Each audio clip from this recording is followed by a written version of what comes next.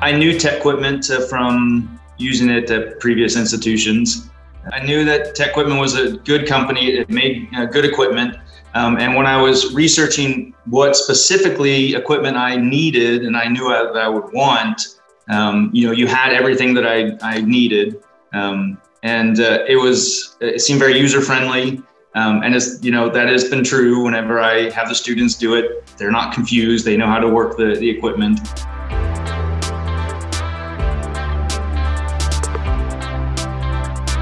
Yeah, everything's been working great. I haven't had any issues. The labs have gone well. The data that come from it actually makes sense. We don't have to really talk too much about apparatus error, equipment error, which is good. So I've been really satisfied with everything that we have.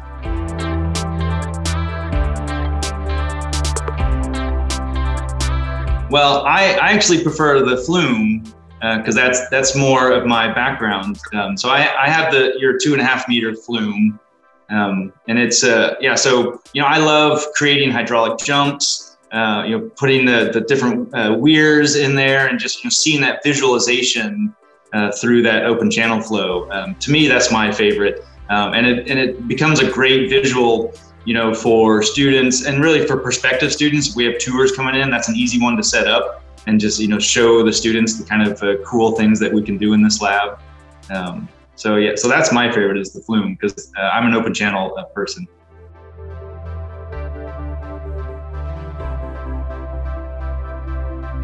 The college has been around for a long time.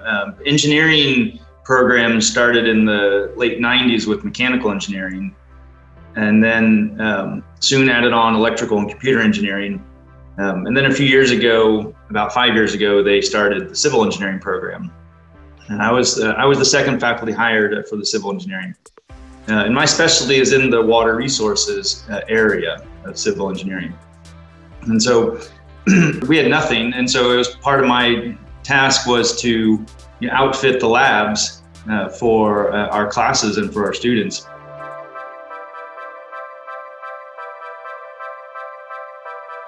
It's a generic civil engineering. So the students will graduate with an introduction to all of the sub-disciplines of civil engineering, which include structures and geotech and environmental and construction and surveying and transportation, and then water resources as well. So there's a required course where they take a fluid mechanics, and then there's a required course where they take a hydraulics and hydrology. And then there's an elective course if they are interested to take a more advanced water resources engineering. So it's built into the curriculum of the civil engineer.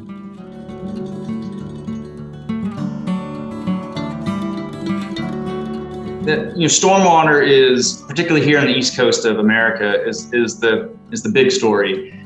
So no matter what kind of project that a civil engineer will get into building and designing, they always have to think about stormwater. So when it rains on whatever it is that you're designing, what do you do with that rainwater? So being able to remove it from places that you don't want it, but not put it just directly into the stream, create some kind of detention for that. So that rainfall apparatus, is a great tool for those students, because that's going to be useful whether they actually specialize in water resources when they graduate or not. For those who actually want to specialize, you can get more into depth on that and get into the design of those detention basins, the design of the outlet structures, which that discharge over a notch apparatus that I have from you all is a great, putting in those different weir shapes to measure the flow. That's been a great tool for us.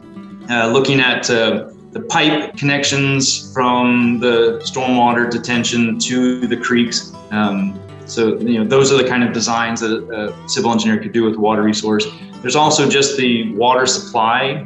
So once water gets cleaned at the treatment plant, then you have to distribute it to all of the users. That's pressurized pipe that goes to all of those residences and industry.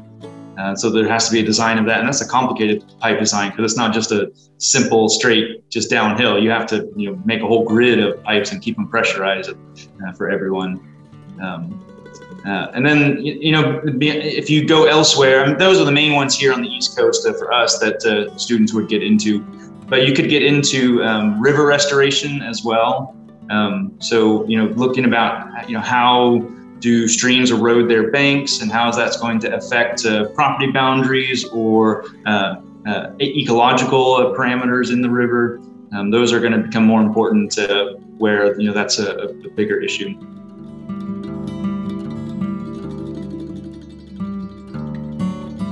So unfortunately, we are a bit space confined at this institution.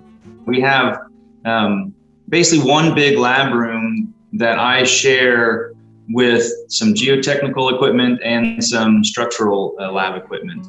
And I'm kind of, I have a little corner partitioned off for us. That's where I keep the big stuff. So the rainfall apparatus, the pipe wall apparatus, and the flume, those are harder to move around. So I kind of keep them there. The smaller stuff, because I have the hydraulic bench, and then all the things that, the smaller ones that I can attach to that, that's much more mobile.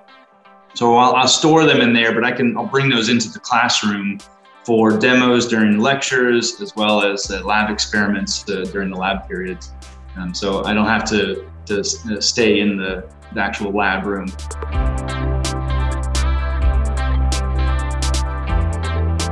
Bill has been my primary contact, excuse me. So whenever I have questions, he's been very responsive. Whenever I went to order the materials, both Bill and Cheryl were there, and they, did a great job in getting me set up, helping me, get the equipment in and get it setting up and checking that it works and everything. And if I needed to repair or something real quick, or if I wanted to, order a second one, I did that for a couple of the smaller pieces. They were very quick and responsive. So I have enjoyed the personal contact, the personal touch that you all have brought to this. And then the students who come in, whether they're prospective or actual students, they've enjoyed the equipment because everything works well. The bigger ones, the pipe wall and the rainfall apparatus and the flume, those are big and impressive, and so they always make a mark for that. So I think that helps sell this on some of the prospective students when they come in on a tour. So I kind of see there like, wow, look at that cool thing.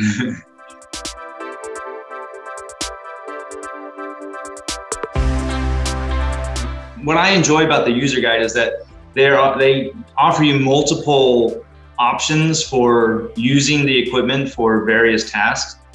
And so you're not just set in like, oh, you have to do this one thing. There's like 3 different things that you could do or, more with this equipment. And I think the user guide does a good job. I like the fact that they give some kind of sample results so you kind of know what to expect from that. They can set you up with a bit of a template on how to collect the data as well. So that provides, a way for me to tell the students, hey, here's how you should kind of set up your data collection table. And I can, show them, the kind of expected results. You should get a graph that kind of looks like this. So they can see that.